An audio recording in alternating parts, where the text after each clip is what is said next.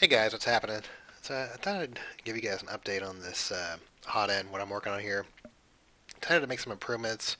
I mean, I did a lot of prints, and I was getting some like vibration in the extruder, and I feel like it was actually pushing too much tension down here. But let me show you the original design here. Um, so the original design actually had a bushing in here. Let's go down to bodies. Um, so there's a bushing in here, but I feel like it was creating a lot of pressure on this front side of the bushing right in here.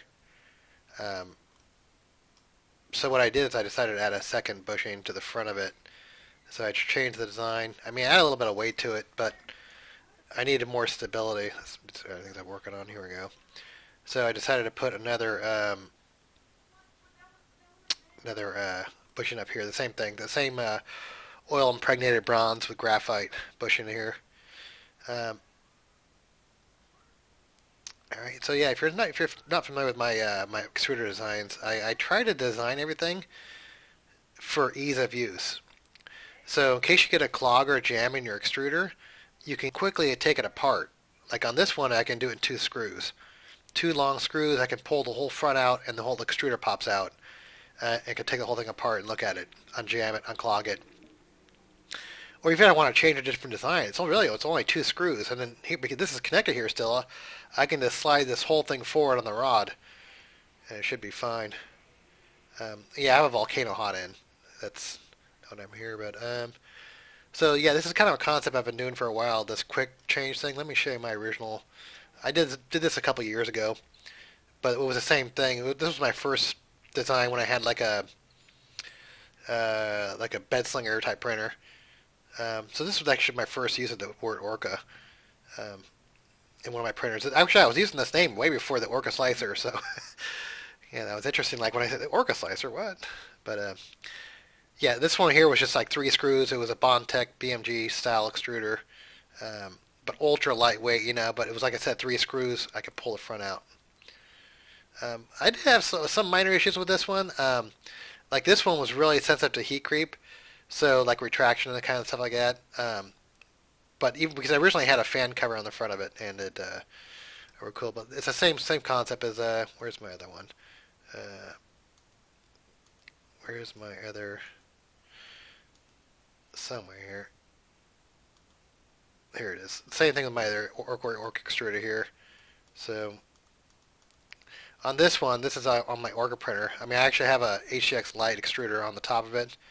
Um, but it's the same thing. On this one, I can take out four screws, and I can just pop the whole front out, and the whole hot end pops out. So, yeah, I can't stand because I've fixed so many different 3D printers, and I can't stand, um, when it takes me half an hour just to get the extruder apart to deal with a clog or jam or whatever.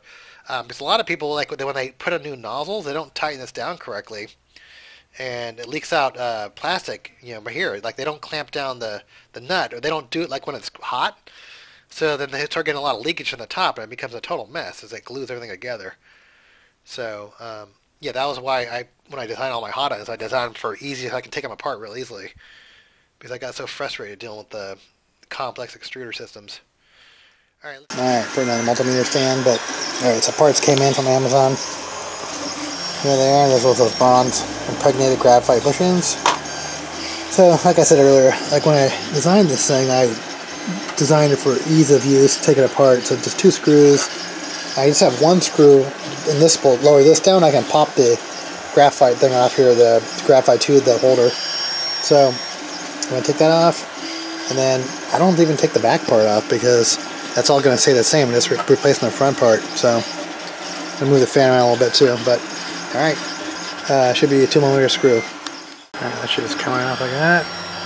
And I'm going to pop the fan out. Yeah, sorry, I know that background noise is pretty bad.